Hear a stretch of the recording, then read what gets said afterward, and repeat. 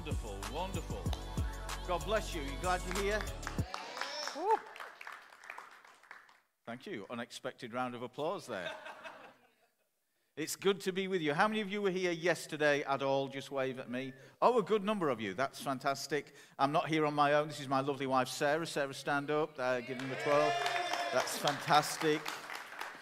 We had a fabulous time with you yesterday. We love this church. We love the way you worship. We love the way you teach. We love your conversation, the vocabulary you have about hope and destiny and future. It's brilliant. You know you're in a great church, don't you?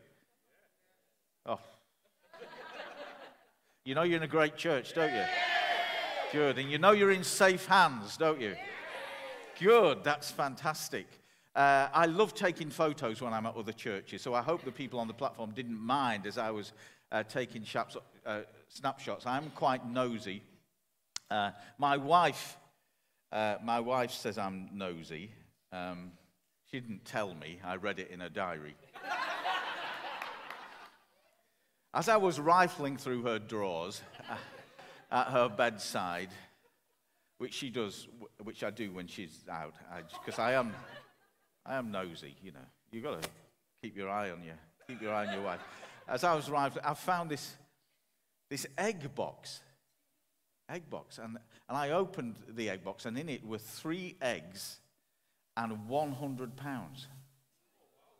I thought that's really strange. Anyway, it was so strange that I couldn't just put it away and not mention it. So when she came home, I said, "Darling, what's this?" I mean, after telling me off for being nosy, I said, "What's this? What's the 3 eggs in there?" She says, "Well, look, I made this pledge that when we got married, every time you preached a bad sermon, I would put an egg in the box."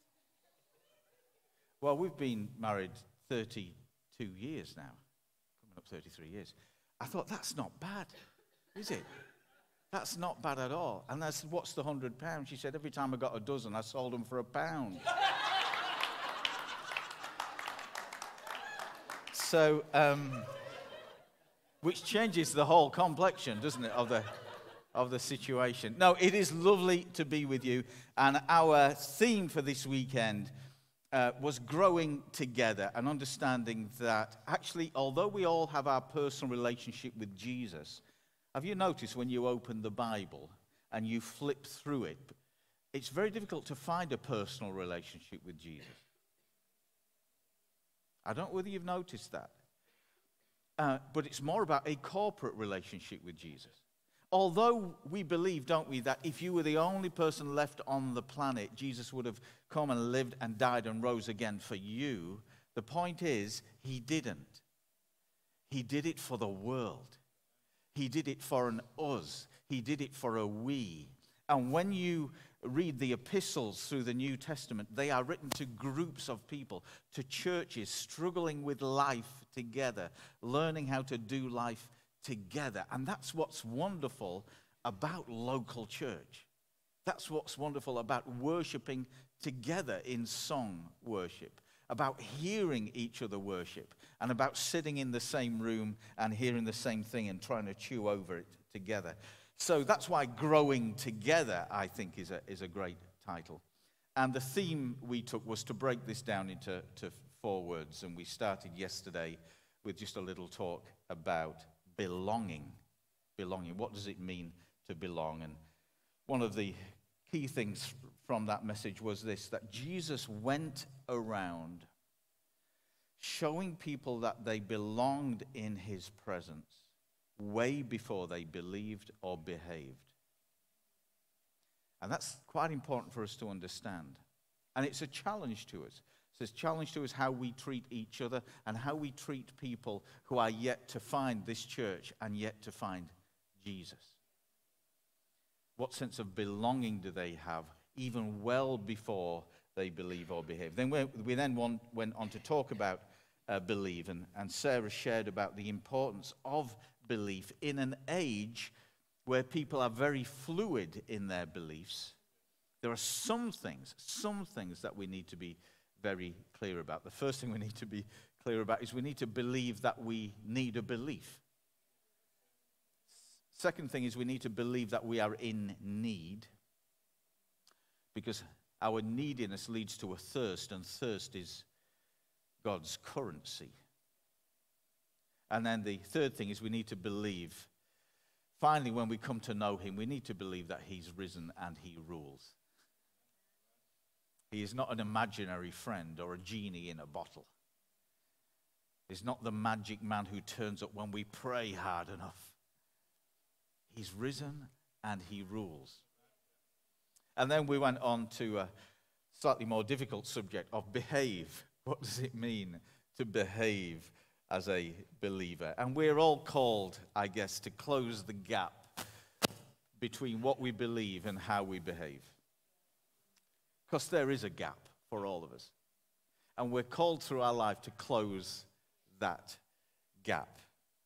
And we must never mistake God's patience for his approval. Sometimes we get away with things in our life for long periods of time. Sometimes people can get through their whole life walking on slippery rocks or engaging in shady places or shady practices. And because God hasn't intervened, they think they've got God's approval, but really God is just being incredibly patient. And we learned those things. Today we're going to talk about the challenge of becoming something in Christ. But first, let's read Scripture. It's always a good thing to do. And we've centered all our talks around just a few verses, 2 or 3 verses, and they're going to appear on the screen. But I thought this morning it would be helpful for me just to read a couple of verses before these ones arrive. Is that all right? So I'm going to read a few verses, and then when it comes to the ones that we're centering everything around, maybe we could read them out loud together. That would be great. So I'm going to read from the first chapter of Colossians. St. Paul is writing to this church in Colossae, and he says this: "For this reason, since the day we heard about you, we have not stopped praying for you. We will continually ask God to fill you with the knowledge of his will through all the wisdom and understanding that the Spirit gives, so that you may live a life worthy of the Lord and please him in every way, bearing fruit in every good work, growing in the knowledge of God, being strengthened with all power according to his glorious might, so that you might have great endurance and patience." They're not the most attractive of traits. Endurance and patience, are they? I mean, why not some pizzazz? Why not so we can have some pizzazz, Lord? Why not so that we can have a spring in our step and have some real exuberant joy? But here, St. Paul lists some things that we might walk into, that we might become, so that we can have endurance and patience. Wow, that's challenging.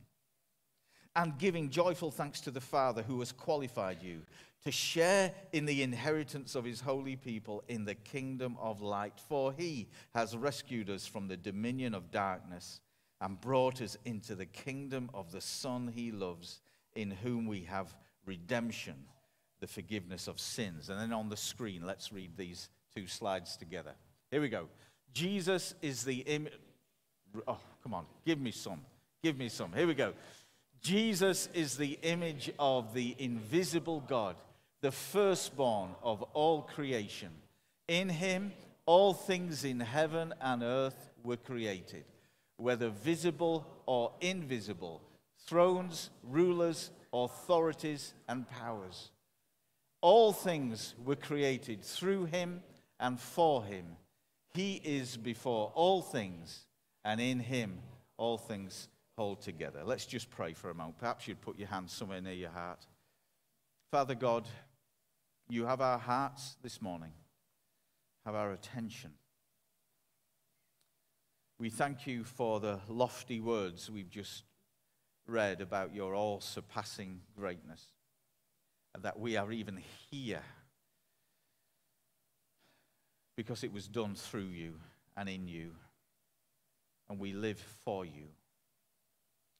And yet we know by your Holy Spirit you want to do business with us this morning. maybe something particular and peculiar to each of us, because you call us on to become something. So, Lord, will you give us ears to hear and eyes to see and hearts to obey? We ask it in your name. Amen. Amen. So, we learned yesterday that Jesus says, come, and come as you are. But Jesus doesn't say, stay as you are, right? And as church folk, as Jesus people, we need to carry the tension of those two things in our lives all the time. We need to accept the warmth of his grace and his love, which is continually saying to us, come as you are. And yet, no, there is also this challenge of Jesus saying to us, but don't stay as you are. Now, look, I would rather live here, accept Jesus saying to me, come as you are, and then be able to get on my merry way doing all the things that I really love and enjoy and that seem to fulfill me in my selfish, self-centered way. But he doesn't. He says, come as you are. And if you come as you are and you embrace me in a sense of belonging, you believe what you believe, and you're willing to behave, then there is a becoming. There is a becoming. And that will, in some real true way, be very different for each of us. There isn't a standard look for what all Christians become. That's the wonderful thing. That God knows how you're knitted together. I don't know. Your pastors don't know. We can have a stab at it, but God knows. So our journey of what we will become is truly up to your relationship with God through the Holy Spirit. And yet, in a community, we can spur each other on that journey of becoming. Do we believe that? So why should we even bother wanting to become something? Well, the verse tells us, if Jesus is who he says he is, that all things were created in him, through him, and for him, what alternative do we have? We become what the person who thought us up and designed the best life for us, we become what he wants, knowing that what he wants is best for us. And how do we become something? Well, as a minimum, if we know we belong somewhere, we're willing to believe something, and we're willing to change our behavior, then we're already on the way to becoming, as a minimum. But there is a bit more to it, and we'll get to that this morning. Look, if you read your Bibles, you will already know that from the first page to the last page, there is a thread of God's people becoming something. Although we all have seasons, and let's lay that out there and be truthful, we all have seasons in life of staticness and plateau. That happens individually, it happens church-wise. And we believe in seasons, and there should never be a pressure for us all to sort of be on an upward curve like this in our spiritual growth. The truth is, stuff happens to us. There are lessons that we learn in the flatlands, and there are lessons that we learn on the steep inclines. And so we should never put pressure on each other to be on this great spiritual inclination, where by the 10 years of walking with Jesus, we are giants of the faith. That's not how it works. There are seasons to life. So why bother teaching about becoming if we just behave right, it's natural consequence? Why bother teaching about it at all? Well, the truth is this, because the future you may be a real challenge to the you of now. That sounds a weird. What have you just said, Russ? That sounds weird. That's what you're all thinking. Look, if you are becoming something, the future you may be a challenge to the you of now. Let me try and explain that. Jesus once described the challenge of following him this way.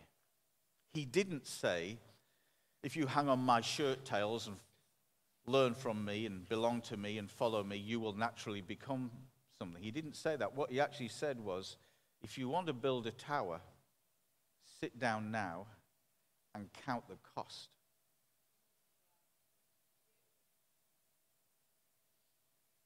In other words, if you follow me, if you believe certain things and try and change your behavior to match with what is good and righteous, there is a cost to that. You will change. The you of the future will be different to the you of now. So sit down now and decide, is that something you want? Is that interesting that Jesus would do that? If you want to build a tower, sit down and count the cost. Have you ever thought about a caterpillar and a butterfly? Right? Caterpillar and a butterfly. And I find this really, really strange. Here we go. Think of a caterpillar, right? What do caterpillars eat? Leaves. They eat leaves, right? That's where you find them most. I mean, you find them in other places if they've fallen off or if they're getting from leaf to leaf. But they crawl along a leaf and they eat leaves. Right. Pause. Think about that. They eat leaves. Now, eventually, a caterpillar becomes a butterfly. What does a butterfly eat? Nectar. Nectar. Right? Nectar is formed by sunlight being caught by leaves on plants. Right? And then turned into something sweet. So let me get this right. A butterfly, in order to live, needs nectar which is formed by sunlight, which can only be caught by leaves, in order to live. The juvenile butterfly eats, right? The juvenile butterfly eats the very thing, the juvenile caterpillar eats the very thing that the grown-up butterfly needs to live on. Does that seem strange? Seem topsy-turvy? Have you ever thought about that? I think about these things. It's weird for me. If the future you needs something to live on, why would the younger you eat it up, right? Now, thank goodness there's plenty of leaves to go around, but it still seems nonsensical to me. A man came up to Jesus once. Clever man, bright chap, well-to-do. He was wealthy, he was rich, came up probably on his horse, and he said, Rabbi, I want what you've got. I want eternal life.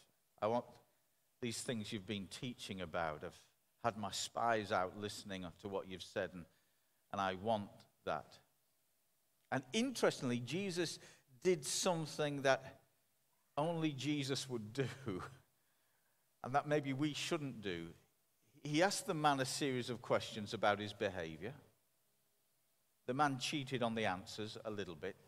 And then Jesus said, if you want what I've got, give away all your money to the poor. See, Jesus didn't say what he'd said to other people. To other people, Jesus said, come, follow me. Right? But Jesus said something really strange to this rich man. Give away all your money to the poor. Now, that's a hard thing to say. I mean, if I said that, or Pastor Jonathan said that to someone, I mean, that would go in the annals of Destiny Church history as being too harsh, right? That would go in the little black book. But Jesus said it. What's going on here? Well, what's going on here is Jesus is teaching this man a lesson that he might as well figure out there is a cost to this. If you want to follow me and yet hold on to everything that your life revolves around now, which is money and wealth, in the future you're going to get your comeuppance. So let's deal with it now.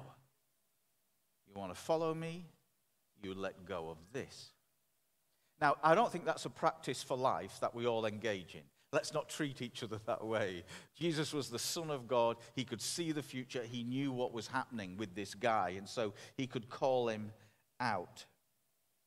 But it is interesting that transformation is a very real thing. When people follow Jesus seriously, they become different. And the different people that they become can live a very different way from the people they are now. Right? Butterfly, caterpillar. Rich man giving up his money, if he ever did, compared to a man revolving around his wealth. Have you ever thought about the great St. Paul, who previously was Saul, the great persecutor of Christians? I like to think about this, that the new and transformed Paul, after he died, would have been welcomed into paradise to the cheers and applause of the very people the old Paul would have dragged to their death. Let me say that again. The new St. Paul, when he died, would have been welcomed into heaven with cheers and applause from the very people the old Paul was dragging to their death. Shall I say that again? Just so you get this. Because it talks about transformation. The new Paul, after he died, when he was welcomed into heaven, would have been welcomed there to the cheers and the applause of people the previous Paul would have dragged to their deaths. It's astounding the difference Jesus can make in people's lives if they're willing to belong, believe, and be transformed. Here's a truth. If you want to write this down, write it down. It'll appear on the screen, I think. You can't be all that God wants you to be and all the world expects you to be. You can't be all that God wants you to be at the same time as being all the world expects you to be. And this is a challenge for all of us who are following Jesus. Because we make our choice. Do we want to be people? Do we want to become people who are all that, who are what God wants us to be? Or do we want to be people who the world expects us to be? There's also the challenge of this. Not many people can be all that God wants them to be and all that they themselves ever want to be. Because some of our desires are selfish and self-centered. And yet God knows best. And when he calls Devashan, and he says, Devashan, well done for belonging to me. You've embraced me. You can stay there. So. And well done for believing. I know you struggle with your belief like everyone, but well done for believing. And well done for changing your behavior. Now, Devashan, are you willing to become someone different? Or do you want to stay like this? Because if you want to follow me, you will become someone different. Now, there's a challenge for us. Because we are all drawn to comfort and to ease.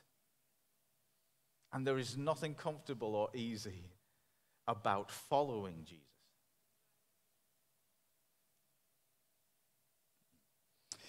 There's an interesting word used in Scripture when it talks about transformation. And I know you love transformation. You have a language of transformation at Destiny. The word that the writers of the New Testament use for the word transformation is the word metamorph. Metamorph, right? It means a change of form or a change of essence. That's what it means. A change of form or a change of essence. You'll have all heard the word metamorphosis, I'm sure. And most of you will have first heard the word metamorphosis probably when you were at school. And a teacher was teaching about metamorphosis, and maybe they had in a tank somewhere a caterpillar and some leaves. And as children, you would gather around it, and every day you would watch and see what's happening to the caterpillar. Anyone did that in school? A few of you, okay. And we all know a caterpillar metamorphosizes into a butterfly. And there we are. You would watch it every day and see what's happening to this caterpillar. And then one day, something strange would happen. And the caterpillar would change its look, and it would find this cocoon, this chrysalis. It would form it itself. It would sort of emit the kind of things that envelop it in a little semi-transparent bag. And it would disappear from view. You remember that? You've seen it on YouTube. You've seen it on TV. That's what happens to a caterpillar. Now, I remember being taught at school that this is what happens. The caterpillar loses its legs and other bits of its body, and it grows new stuff. It grows wings. That's what's happening in this bag, right? It disappears from view into the bag, and it loses its legs, and it grows wings. Anyone heard that kind of thing? Yeah, and it makes sense, because what comes out a few days later is something that looks totally different. Totally different. The odd thing is this, we should have all noticed this when we were kids. What emerges at the other end doesn't look like a caterpillar with wings. The middle bit doesn't look like a caterpillar. It looks like something totally different, right? It's a different shape. The head and the body and the abdomen are different. Now, scientists, those of you who are scientists or into biology, you will know this. You'll be well ahead of me. But look, a caterpillar does not shed its legs and grow wings. The whole thing dissolves into a goo. You're looking at me as if, no, it doesn't, Russ. It does. Check it out, okay? I know. I've read the scientific paper. It's true. The scientists, they know, right? The caterpillar itself turns into a globular mass of goo. Can you say goo? Yeah. Who would have thought you'd have this in a sermon on a Sunday morning, right? I mean, it's horrible. It's just a blob. And it must be awful for Kath to sign right now. This is, the word for goo is very difficult to sign, I'm sure. But that's what happens. If you could break into that semi-transparent bag and look into it, you would just find, that's what it would be. And what happens is, it's as if the caterpillar disappears and dies. And the proteins and the DNA that are now throughout this globular mass, they reform into a new creature. Okay? A new creature. A butterfly is not a caterpillar with wings. A butterfly is a new creature that once was a caterpillar. And we use the word metamorphosis to describe it. And the writers in the New Testament use the same word to describe what happens when they are talking about this wonderful principle of the old has passed away and the new has come. Okay? You decide to follow Jesus. You accept his grace. You belong to him. You believe some rudimentary things about him, and then you do your best to behave in that way. And if you're willing to go on that journey of becoming with him, the old you dies and a new you comes into being. Paul the Apostle, when he writes about it, he calls it the old man and the new man, right? Some people, when he talks about the old man, thinks they were talking about his dad or something. He wasn't, right? It's not the old man at home. It's just like the old man, the old me, the old creature, and the new creature, me. I'm emerging. I've passed through this death experience of finding my new identity in Christ, and I'm becoming, metamorphosizing something new. I believe new things. I see new things. I have a new worldview. I feel new things. Powerful thought. 2 Corinthians 5:17 says this: if anyone is in Christ, they are a new creation. If anyone is in Christ, they are a new creation. That's all about becoming. Now, here's the difference between a caterpillar and you. Because if a caterpillar just belongs and eats and heads where it's supposed to, it will transform into a butterfly. You get that, right? There are not many caterpillars that don't transform into a butterfly. A caterpillar, however, cannot abdicate from the process. You can. And I can. And here's the challenge. God is desperate for me to become the Russ he wants me to be. The one that is fulfilled in him. The one where he can squeeze his goodness through me and it fills me and it overflows to people around me. You get that? And we could go through each of our names and say that God is desperate for that to be the case. And if we were just like a caterpillar, that process would be normal. It would just happen. But a caterpillar can't abdicate from the process. I can. I can look up at God and go, no. No, I enjoy this too much. No, that seems too difficult. No, if I have to follow you, I have to let go of this. No. We have the will to be able to abdicate from the process. And a lot of us do at different times in our lives. And yet God in his grace still calls us on. There is a tussle between the old me and the new me. A struggle, a fight. Paul the Apostle describes it. He says he struggles. He says he contends with the old him and the new him all the time. This old me and the new me. He wants to become something for Jesus, and yet the old him is contending for power in his life. There's an old story, whether it's true or not, I don't know, but it's of a Cherokee Indian chief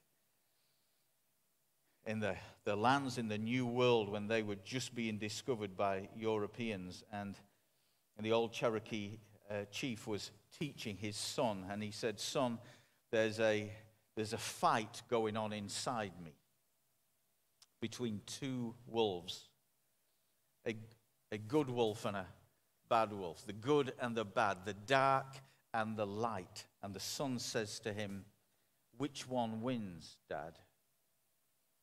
And the Cherokee chief says, "The one I feed." And here's the rub, folks. Here's the rub.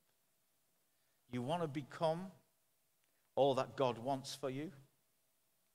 You want to walk into that? And he's calling you on. But there is an old you. And it is drawn to the things that are comfortable and full of ease and would rather stay as you are than be drawn into things of God. And they are in contention against each other. Okay, which one will win? I'll tell you which one will win. The one you feed. The one you feed. And that's why the writers in the New Testament write things like this: make every effort to add to your faith goodness. Increase your faith. Press forward. Strain towards the goal, because it takes something to walk into what God has for you, to become what he has for you. My prayer for you is that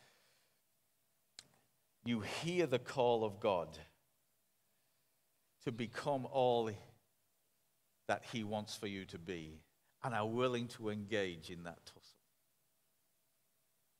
Now let me just pause a moment here. Would you close your eyes for me?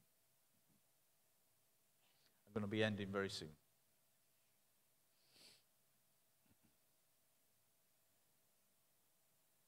There'll be people in this place who you're well-established followers of Jesus. You've been on the road a long time. You know you belong to him, you believe what you believe, and you know your behavior has changed, and yet you're not yet satisfied that that you've walked all the walk that God wants you to do, I want to urge you. Hear God again say to you, come as you are. Hear him say again, please don't stay as you are.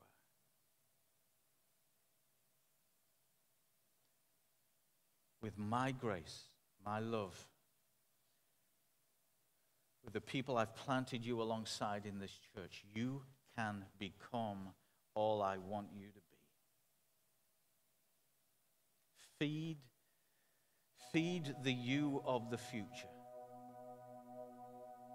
Eat the stuff that the you of the future needs to be. Read the stuff that the you of the future needs to be. Go to the places that the you of the future needs to go to. Because the you that you feed will be the you that wins. And there may be people here this morning and you've been to church lots of times. Maybe not. Maybe this is your first time. And you've heard songs sung about the transformation power of Jesus Christ. You've heard prayers prayed, and you've heard me talk about transformation, and something right now in your heart is just saying, I don't know whether I can believe it all, but I'm not satisfied. I'm not fulfilled. I sense a call to follow this Jesus, but I don't know enough. Well, I wonder if just everyone would pray this short prayer after me. And those of you who feel you need to pray it with sincerity in your heart, then you do that today. Let's everyone pray this. Dear Lord Jesus, thank you for loving me. Thank you for living to show me how to live. Thank you for dying to rescue me. Thank you for rising again to offer me new life. I'm sorry for how I've harmed myself. Sorry for how I've harmed my relationship with others. And how I've harmed my relationship with you. Forgive me. Wash me clean. Make me new. I invite you into my life. And I give my life to you. Holy Spirit, teach me. Give me strength to follow you. Still with our eyes closed, if you prayed that prayer and you meant it sincerely in your heart, then this could be the most important moment of your life.